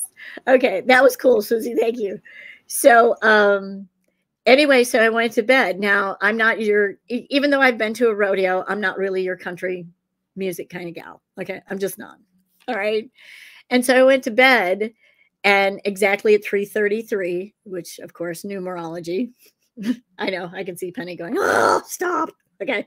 3:33, I wake up. So I'm clairsentient, clairaudient, clairvoyant. And I don't know, there's a couple other clairs out there. But they always like to talk in my left ear. Apparently, I don't pay attention if they talk to me in my right ear. So in my left ear, I hear the song, You're a Fighter. And it's, it's like, I'm going, what is, I heard this song one place. I don't know where I was. It was in a store or something. And I went, oh, I kind of like that song. I don't like country western music, but I kind of like that song. Right. And I have songs that I call my angel songs because I know immediately when I hear something that's supposed to mean something for me, even though I don't know why yet. So I was like, oh my God, that's that song. So I got up and, God bless my husband. He just goes, where you go? Oh, never mind. I said, I'm going to, just never mind. So I went down to my office and I was Googling it and whatever. And sure enough, it's Carrie Underwood and Keith Urban. And they're singing the song, I'll Be Your Fighter. Right. And so I start reading the lyrics and I went, okay, well, that's good. But that's just, I need like 2 out of 2 or 3 out of 3. Went back to bed. So here I've got your Archangel Michael in my Denver Mint. Then I've got the backup of the lyrics from I'll Be Your Fighter. And I'm like, okay, but I don't need to die. So I'm going to need more. I'm sorry. So I go and I meet her and we go through all this bunch of stuff and we're getting ready to leave. And it's in one of those restaurants where, they have CD racks and everything else for sale. And so she was like, well, at least let me buy your breakfast. And I said, no, really, I never want to be beholding to anybody for anything, because if I don't take your case, then I don't want you to go, well, I bought that bitch breakfast. So I said, we'll pay for our own breakfast. It's all good and whatever. And then she started to back up and she had this really big purse. And I said, don't be careful. You're going to hit that thing. Sure enough, she turned around. She whacked the snot out of that. And I grabbed a hold of the thing before it could fall on the floor. And I was like, my God, I told you to be careful. Your purse is like the size of freaking Africa. And she goes, oh my God, I just keep hitting everything. And my husband is like going, oh my God, oh my God, oh my God, just get me out of here. Get me out of here. And he's paying the bill. And then she says, so when am I going to know if you're going to take my case? And I'm holding this rack, right? And I said, well, how about we get out of here before we destroy this whole restaurant? And I set it back up and the CDs go, poof, poof, poof, poof, and there's one left standing. And I turned around and I went, son of a bitch. She goes, what? I said, can you turn that around? Could you tell me if song number 7? What is that? And she goes, Oh, I love this song.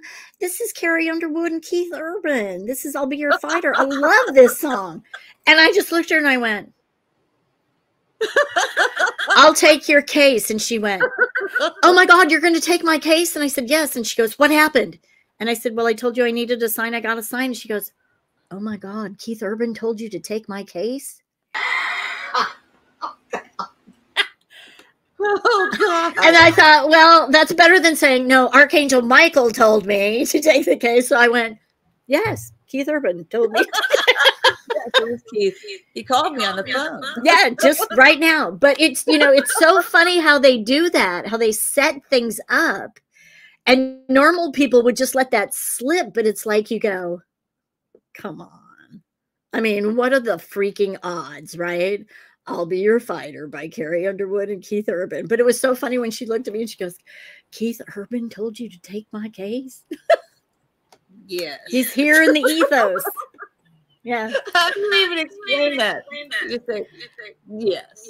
I just looked at her. I said, I got the sign I needed. I asked for 3 out of 3, and that's exactly what I got was 3 out of 3. So as long as I'm being protected and I'm being guided, then I'm good to go. Yes, that was, people don't talk about the fact that I'm going to mute you for just a second. Can you mute yourself? You just don't like me, Penny. People don't understand what is behind all of the things that get into place for you to make that decision that comes down the road. So to try and explain it to someone it's lengthy, so probably the easiest thing would have been to just say, yes, Keith called me. Thank you. But yeah, okay, that's it. And we don't have to explain it all the way to people. I try to explain some of the things that happened to me, and it's very difficult. When I was in a spaces and they started asking me, what are your talents as 11? All right. And it was not a good space, because when I went in there, my friend was in there. Her grandfather was in the Jedi program and her grandmother was in Stargate. Her name is Angela, and she's been a very good friend of mine for many years. And she says because of me, she started researching and speaking out, because I told her, you need to research it, and you need to get it resolved with yourself, and you need to speak it out. She also finds missing children. And I helped her find, I think, one person, because I looked at the thing that she was sending me. And I'm like, it was just a weirdo thing. I was like, no, there's something with that church and that crossroad right there, because we see things in pictures, and I've seen things in pictures since I've been a child, not understanding that it was remote viewing, but actually thinking it was like a modeling thing. Okay, let me explain. All right, so I did modeling, but when you do for your band pictures or whatever promo that you do, they tell you, look in the camera and have a thought and an intent in your mind, right? Because otherwise it's like writing characters that don't have any background. It's just a straw character, or you just got a silly, stupid grin on your face. So I always did that. And I also, when I look at the pictures, I say, what was that person thinking? Where were they before they took the picture? What were they thinking at the time? And then where did they go afterwards? So that's like a little premise for me. And I remember when an individual at the Bradford Inn, because I was writing, it wasn't the Bradford Inn, it was the Bradford Inn. I was writing Bradford and Valentine, which I'm going to continue to write, TA. We're talking about maybe doing some documentaries and maybe making Awake Nation, but the Dark Outpost, a vehicle for doing documentaries. And I'm also working with Tom Althouse, who is working with Roseanne, and she's talking about making one of his properties, intellectual properties, which was actually what the Matrix was made from, his property. And he said he's got like 16 other scripts that are more powerful than the one that Hollywood stole from him. So I was in Branson, and I also would just take us aside. I've always talked to Michael since I was a child. And when I broke up with a Michael when I was in Vegas, and then I went to the top of Lake Elsinore and I screamed at him and said, "Where are you?" And then they sent me an evil Michael, who I married. Sometimes we get it wrong, but we do listen to signs and to symbols, and so I realized when I was in Branson, someone showed me a picture of my former agent, who I found out is my brother, with a very important individual who he represented, and one of the he represented Dos Equis, and so I said to myself, is that two X's? Like he was my ex, right? And so I looked at the Dos Equis thing, and then I also said, what is the symbolism that he's doing? Because he was doing this with another guy, and I think that's actually Lucifer, the L for Lucifer. And the other person, their premise was the most interesting man in the world. And so I said, is he saying to me, look at me, I'm the most interesting man in the world? Because that's what we do. We utilize everything that comes into our purview, because we know that we're being told things to unlock certain things. That's how I found out also, TA, that I was involved in Project Genesis. And this is a short story because Susie asked me about it the other day because we were talking about Bibles in a dream that she had. So I've had Bibles all my life, and I've walked through every place that I toured. I would have a Bible in the car. I played in bars. I would talk about Jesus wherever I was, but I didn't cram it down anyone's throat. They came to me. They would ask me questions. So I had these 2 Bibles, which one of them I threw them out at the point that I realized who actually wrote the Bibles because it made me angry. And so when I'm in Branson and this individual shows me this picture of my brother with this person, and then that's when I start asking the questions, and then that's when I start researching, and then that's when I go back to my first ex-husband and I ask him, I say, I think I'm related to John, but I get this information in a weird way, right? And so back to the Bible story. So I go into this Bible shop when I'm in Illinois, and I call it Illinois, and I say, God, which Bible should I get? And so he points out this one Bible. So I'm like, okay. So I take the Bible and I go home and I start to index it because I know not everybody knows where all the books are, and I don't either. And so I start indexing it, and I have this one index, which is for Genesis. And I'm like, where's Genesis? And so I look at Genesis is missing. There's like one page for Genesis, but it's missing. Right. And so I say, all right, I'm going back to the Bible store because Genesis is missing out of here. And nobody ripped it out. It just wasn't printed in there. That's the Bible God told me to get. So I go back to the Bible store and I say, I'd like to get my money back. Can I get another one of these? Because Genesis is missing. And they're like, what? I say, isn't that kind of the point of the Bible? Genesis is missing. It's not there. And he says, well, I go, look at it. I didn't rip it out. It's not there. So he says, well, technically it must have been a misprint. So I said, well, I'd like another one, please. He says, well, I have to call my manager. I'm like, seriously? Genesis is missing, dude. Please, I just want another Bible. And so he goes back and he looks on the shelf. There is no other Bible. That was the only one of its kind. That's the one I wanted. And so I'm like, well, great. He says, well, we have to order one. I'm like, just great. Then later on, when I'm researching myself, I go back and I find out the name of my yearbook was Genesis.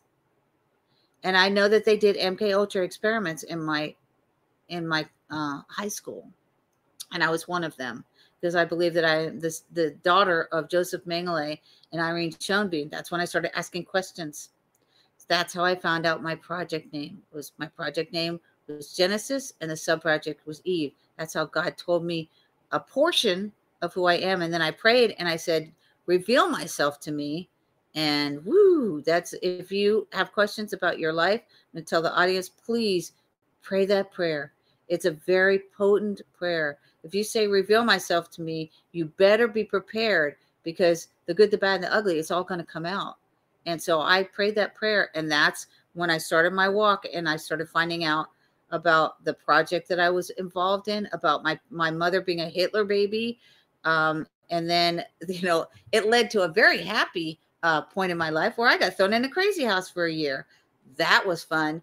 And from there, though, because God puts us in places for a reason, a little girl who cleaned out the toilets and listened to everybody, please, said, you need to watch Stranger Things. And I was like, really? Because I just found out my family are Hitlers, Eichmanns, Mengeles, and Spears, oh my's, not to happen to be locked in a crazy house when there's nothing wrong with me, and finding out my family is deep state CIA. And then I showed people pictures and 5 people quit. But my point is, pray that prayer and then do the research. God will, and God will give you those answers. Just like TA said, he will give it to you in license plates. He will give it to you from the bark and the demeanor of a dog. He will give it to you in babies. Babies will talk to you. They were very close to God at one point. And, or the weather, or, the motion of trees, or a person that comes to you and says something.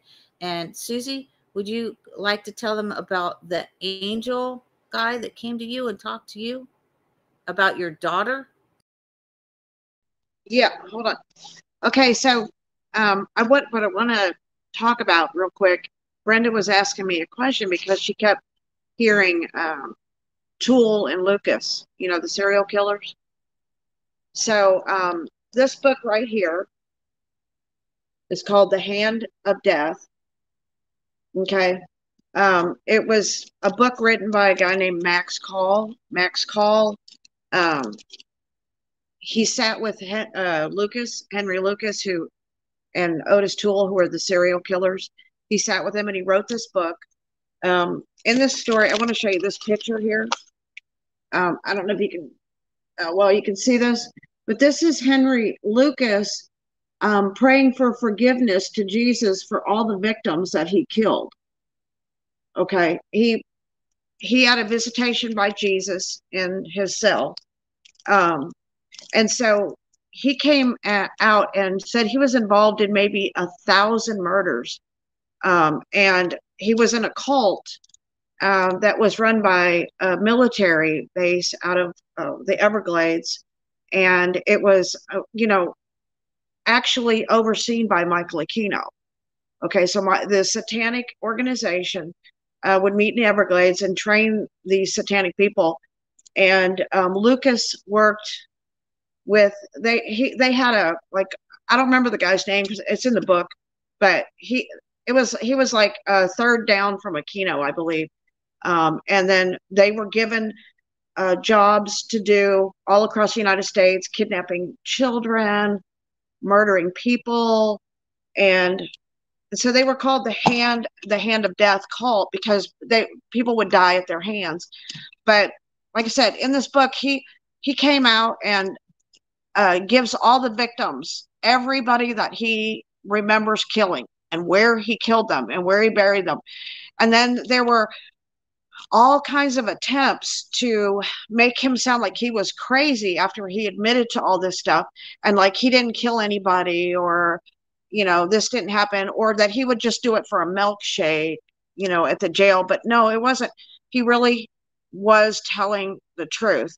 So I think that truth needs to get out there about all those murders that were done. And if Henry Lucas had said at any time in his testimonies that he killed somebody, he killed them. That was his honest truth from Jesus. That's just something I wanted to put out there, because I also want to mention, Susie, can you tell her what happened to you in Jacksonville? Yeah, I was at a bus stop with my girlfriend, and they stopped and picked us up, and then took us out to they were going to take me to my mom's house, but instead they took us out to the woods. And I'll just kind of condense the story. They took us out to the woods, and Toole was driving. Toole got out of the car, asked me to get out of the car, and he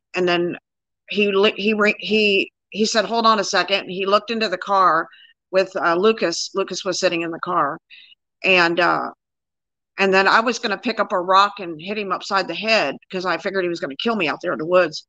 And but I heard the voice of God say, "Trust me," in a very loud voice. And I looked around. I said, "How can I trust you? I cannot see you."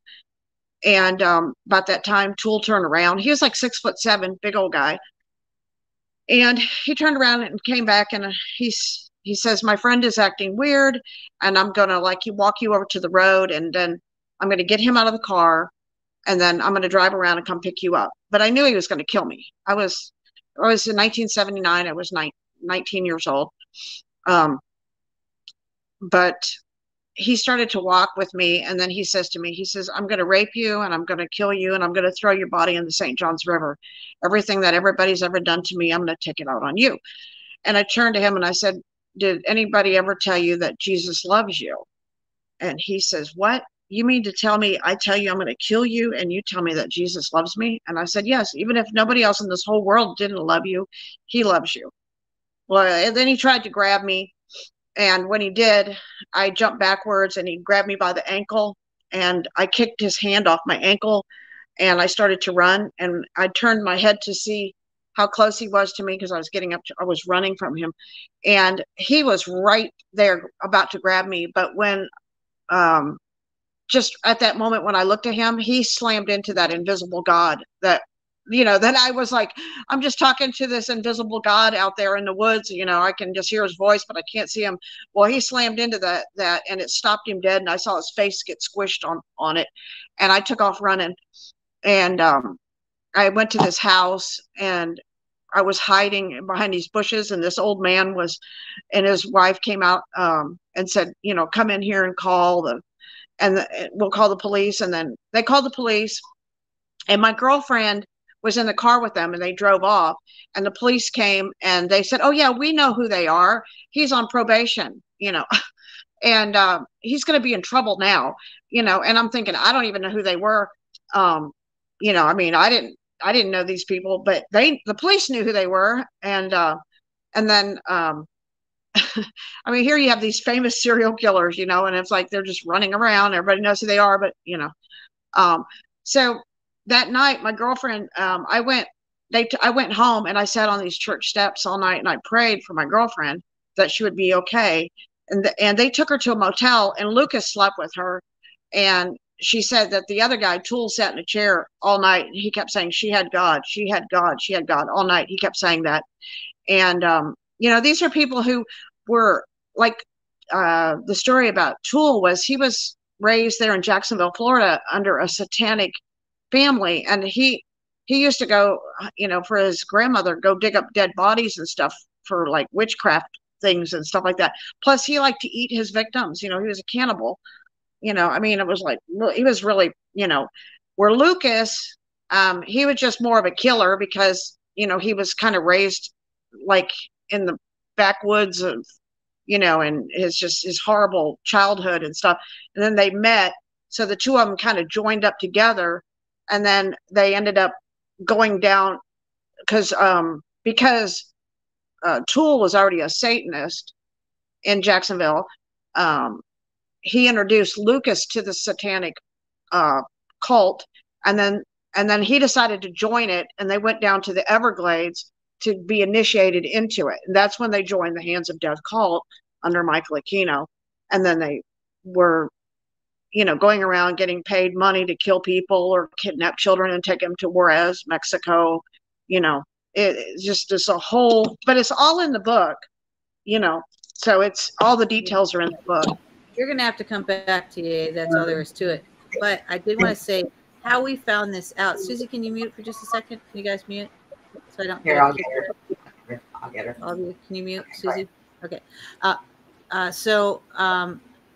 The way that she found this out, because her memories were repressed, because this was 40 years ago, was I started working with Megan Walsh. And I told Susie, this case has something to do with you. I don't know what it is, but it has something to do with you. I'm going to find out what it is, but I don't know what it is, but it has something to do with you. So I worked on, I did like 30 shows on John Walsh with Megan, with David. And so I talked with Willis Morgan and I said, where did Toole live? Because Susie had told me when I first met her in 2018 that she didn't have any information. She just said, I almost got killed by these serial killers. She referred to them as that. She didn't know who they were, but she referred to them as that. And so I say, Willis, where did Toole live? And he says, Jacksonville. And I'm like, huh. Right. And then and Susie was going through some trauma and stuff. So I had to like pick the right time to ask her. And she had asked me to watch this thing on Henry Lee Lucas, which was on Netflix. And I was like, really? I don't have time. But I eventually did watch it. But so I read a little bit on Toole. And I think you and I discussed this, TA. And I said that's when I realized, oh, that's him for sure. And his mother dressed him up in girls' clothes with a blonde wig and called him Susan. I'm done. Go ahead, TA. All of our the two killers who were active in the cabal in that large book, same thing. They were dressed as girls when they were young. Going back just a minute, Okay, right before you started talking, they told me to pick up my fluorite. Fluorite is for against negativity and evil. So right before this whole conversation took a turn towards something else, they said, pick it up. So that's what I've been holding the whole time, is this fluorite, because all of a sudden it went from being what our gifts are about the positivity to all of a sudden this. And then when you said Genesis, I almost fell out, because I also teach, besides the theater, I'm involved in another theater, and I also teach writing and screenwriting, playwriting, but also screenwriting for television. And the project that I gave them for this kind of semester type thing on top of whatever was, we're doing an adaptation, a modern adaptation of Frankenstein. And Frankenstein owns a research institute, and the name that I gave to his particular project is called the Genesis Project. So when you said that, I was like, oh, baby, because we just finished the script on Friday. So I was like, so first they tell me to pick up the fluorite. I'm like, okay, I don't know where we're going with the conversation, but apparently we're going someplace I need to not be influenced by or whatever. But you said Genesis, and I went, Genesis Project in the beginning. I thought, oh Lord, here we go. And the Bible was missing Genesis. And I also I wanted to tell you. Can you mute just a second? I wanted to tell you that Tom is a screenwriter. My brother David was murdered. He wrote a screenplay. I am a writer. I've been a writer since I was a child. Unpublished, not as prolific as you are, but also screenwriter. My friend Tracy Torme died this last year, January. It was either the 4th or the 6th, when he was supposed to be on my show. And I'm still kind of heartbroken about it, but he was a screenwriter. He was Mel Torme's son. And he also did Star Trek The New Generation. He wrote Fire in the Sky with Travis Walton, Abduction, who he brought on. So we have screenwriters around us. And like I said, I don't know how, but we're going to be working together, because I can see the matriculation this year. Things are going to be happening that are very positive things. And we're, Tom believes we're going to be able to break some of the timelines that were merged and messed with, to make a negative outcome for us to be a positive outcome. So we're encroaching the end of the hour. We've got 8 more minutes left, but you have to come back. That's all there is. Oh, definitely. Okay. You just said the 8th. Sorry, Brenda. I just want to share this thing. Go ahead. When you said the timeline and everything, immediately in my head, I went, well, it better happen before the 8th of April. Okay. So does anybody know? It's 2024, April 8th. Edward Casey, y'all with me? What did he say? April 8th is an eclipse. Okay. Right. But it's extremely strong this time. And it's also right directly over the New Madrid Fault, which he predicted. So when you said time is moving faster or whatever, and I'm like, yeah, she better get it done before the 8th of April. And then you go on the 8th. And I went, oh my God. So anyway, yes. Brenda, please, let's lighten this up. Yeah. Well, I do want to say one thing. Susie, thank you. I thank you. Lucas, thanks you.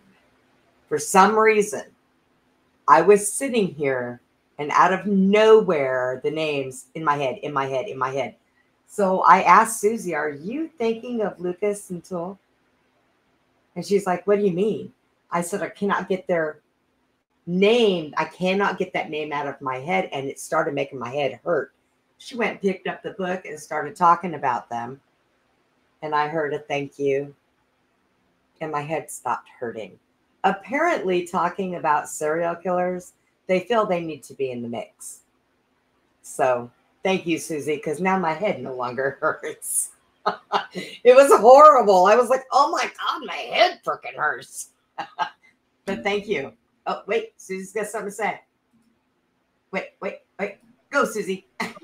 Okay. What I wanted to say to conclude with that is the fact that what Jesus said to Lucas when he visited him in the jail cell. Jesus told Lucas, you need to tell the truth, and you need to tell the truth about everybody that you've killed, and you need to tell where you buried them, because Jesus said, I have to answer the prayers of all the people that have been praying for the truth about their loved ones. So, it's really Jesus, was resolving all these cases for a lot of people who wanted to know, if Lucas said he killed, was he making it up or was it true? No, Jesus told him to tell the ones he did. And there is a conversation with him and Toole on the phone where they talk about it. And Lucas explains to them about his conversion to Christ, and that, Toole, we need to tell the truth, and don't say you killed somebody you didn't kill. Only tell the truth about what you did, as I will. So that's basically they were taking responsibility and fulfilling what they were told, what he was told by Jesus to do. Okay. All right, we are running out of time. So, TA, where can people find you? And where can I find that fabulous book?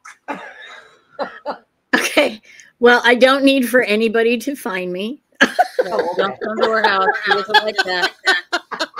Don't call her. She doesn't like that either. I prefer to stay anonymous. So this book, just like all the others, just go underneath my name, go to Amazon.com, true crime. Most all of them say a true crime investigative memoir, because that's exactly what they are. I write in what they call real-time progressive revelation, so that you as the reader understand exactly what I understand, not only as the investigator, but also as the psychic medium, because I get all kinds of information up front, like Penny was talking about in the very beginning of the Dixie Mafia. I was shown this beautiful blonde, and she was standing in front of a building that intuitively I understood to be a movie theater.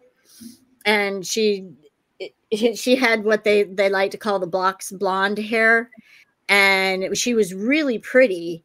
And she had on bright red lipstick, and that faux rabbit fur coats everybody used to wear in the 70s and whatever, the 60s and the 70s. Yeah, they're still wearing them.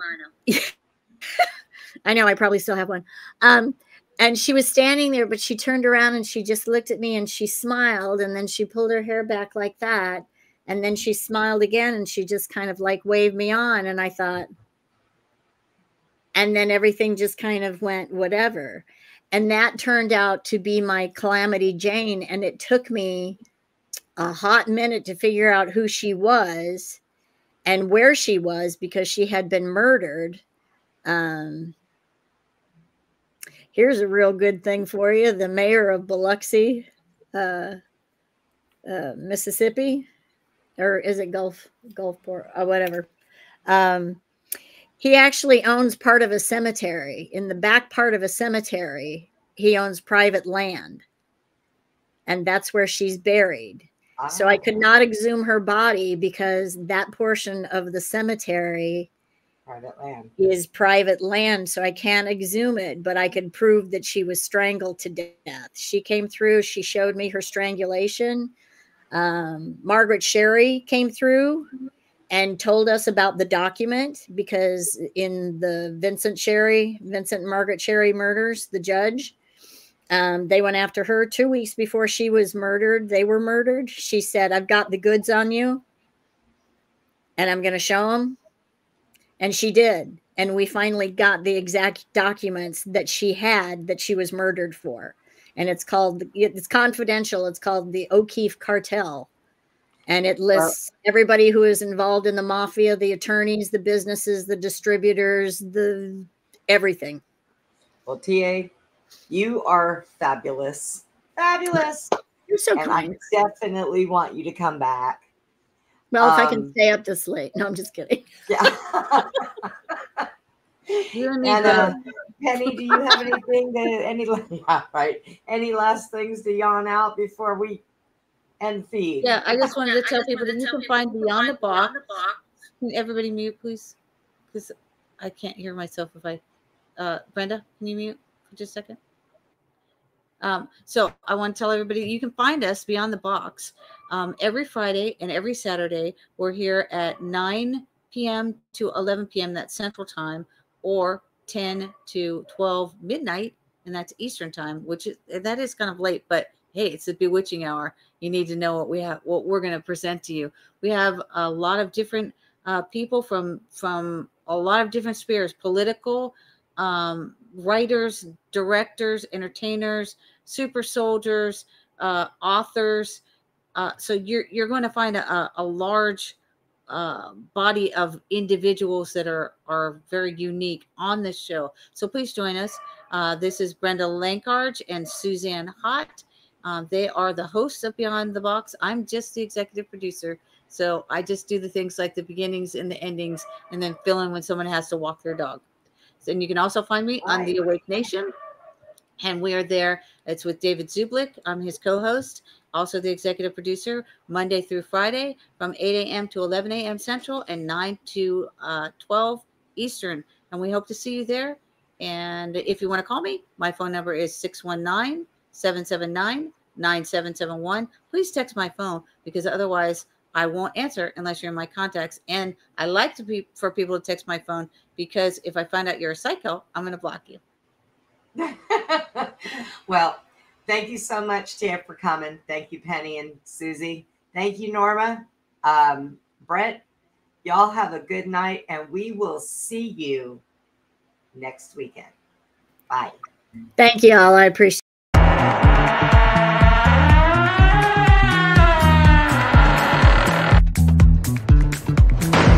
Goodbye for now from Beyond the Box.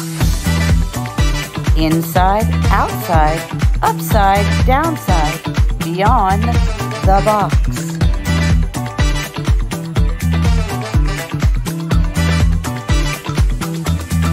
Break it down. Please join us again for Beyond the Box, Friday and Saturday evening from 9 p.m. to 11 p.m. Central, from 10 p.m. to 12 Eastern. Join us for more intel bombs with our extraordinary guests.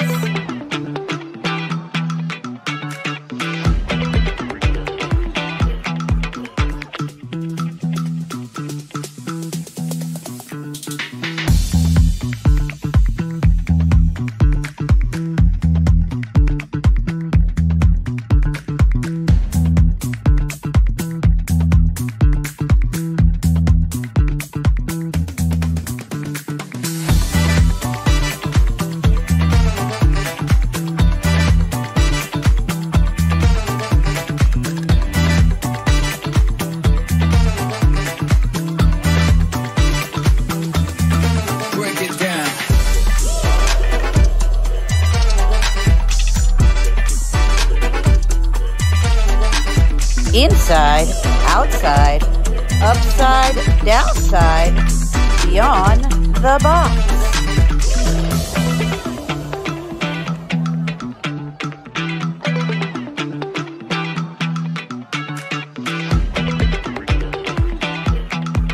Good night, Putin.